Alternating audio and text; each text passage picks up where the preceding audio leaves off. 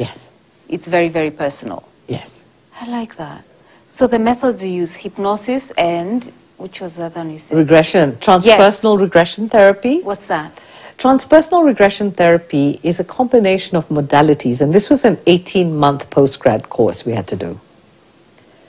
And it has similarities to hypnotherapy, however, it's on its own and it has many strands and different ways of getting your client to go back. Regression means going back to points where wounds are caused or start. Okay, we do the same with hypnotherapy as well. So what do these modalities do? These modalities are extremely powerful and extremely effective. Right. Okay, and it's not me hypnotizing you or me regressing you. What it is we work together as a client and therapist, and the most important part is the way I do my process is I say to clients, I will not see you for 3-4 sessions because that doesn't make sense. Yeah. So if you're 30 years old and you've lived 250,000 hours, how are you going to sort yourself out in 6 hours? Please, let's start being real people, right? So I don't do less than 10 sessions per client. Okay. And then the first 2, 3, 4 sessions, depending on how old a person is purely mapping out their history. Because if I don't have your history, I don't know where your wounds started. My God.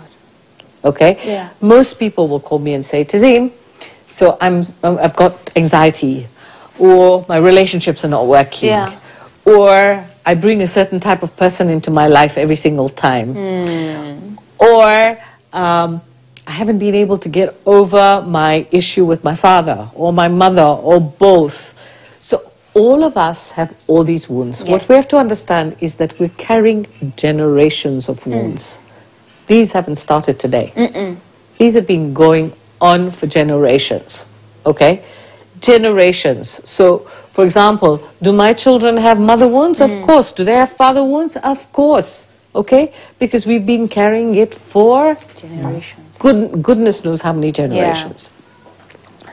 So, mapping out the history basically helps to identify where the core issues are, the core wounds. Yes. Now, can we change what happened in the past? Not at all. What can we change? We can change the perception. And how do we change the perception?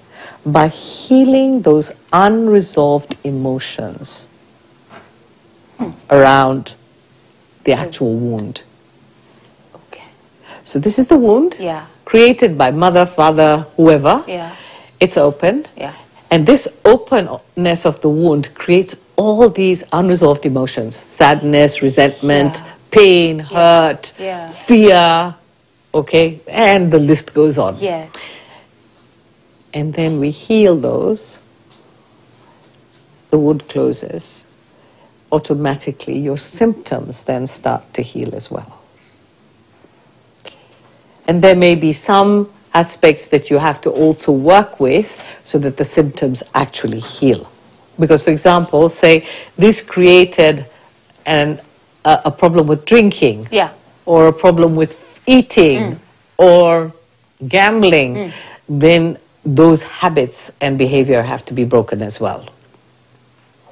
So you will pause there. Yes. So after the break,